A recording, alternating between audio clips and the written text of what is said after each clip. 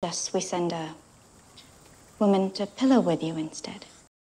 Buntaro bravely sacrifices himself for Lord Yashi Toranaga and his warriors in Shogun Episode 3, which introduces the main plot that fans have been waiting for. In Shogun Episode 2, when an assassin attacks John Blackthorne, Lord Toranaga decides to depart Osaka, but he is compelled to leave in secret due to the enemies he faces. The group is forced to fight their way out of Osaka. Once they are discovered in the act, Buntaro, Lady Mariko's husband, pays a heavy price for this, as he is left behind to repel enemy soldiers. While Buntaro's death isn't explicitly shown on screen, it's safe to assume the warrior goes down fighting. He meets an honorable end, even though he's a controversial character for how poorly he treats Lady Mariko. And with Lady Mariko becoming a widow, Shogun can finally dig into the storyline viewers, particularly those who have read James Clavell's book,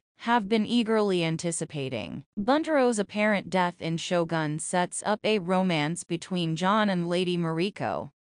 How much are the Jesuits paying this one to kill me? There's clear chemistry between the pair, and there's no denying that they make a good team. Buntaro's apparent death in Shogun Episode 3 opens the door for Lady Mariko to move on from their unhappy marriage, and for her to pursue a romance with John Blackthorne. Despite hailing from different nations and religions, John and Lady Mariko are the two characters who get along the best over the course of Shogun's first 3 episodes. There's clear chemistry between the pair, and there's no denying that they make a good team. That's evident from their hilarious performance to distract Ishido's guards. However, it also shines through their smaller interactions and willingness to jump in and help one another. It seems clear that Shogun is building up to a relationship between John Blackthorne and Lady Mariko, and the latter's newly widowed status allows that to happen more easily. While the two could have had an affair, Lady Mariko doesn't seem like the type to risk her morals or position over such a thing. Likewise, John needs to stay out of trouble,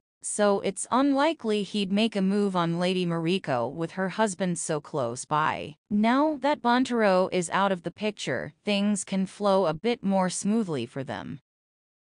Are John Blackthorne and Lady Mariko romantically involved in the Shogun Book? John and Mariko secretly begin a relationship in the source material, and that's likely how things will play out in the FX adaptation. Given that both John Blackthorne and Lady Mariko are included in Clavell's critically acclaimed novel, a romantic relationship between them would seem to be the logical next step for Shogun. In the original novel, John and Mariko start dating covertly, and it's likely that this is how things will work out in the FX version. Although Buntaro's passing prevents them from discussing their relationship in public, it does cause them to see each other in a new light. There's no reason to believe Shogun will omit this section of the text, especially given the early episodes already allude to it, and the book's events have been largely loyal to it.